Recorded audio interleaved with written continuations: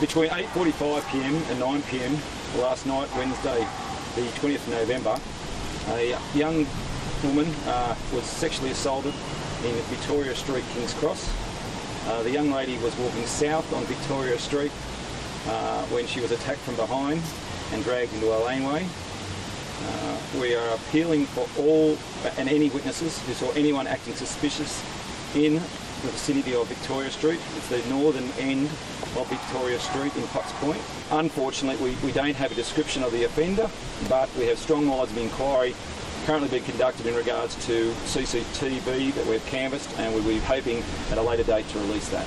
The attack only lasted a matter of minutes, so we're looking for anyone who saw anyone acting suspicious in that vicinity of Victoria Street, please to contact Crime Stoppers on 1800 333 000.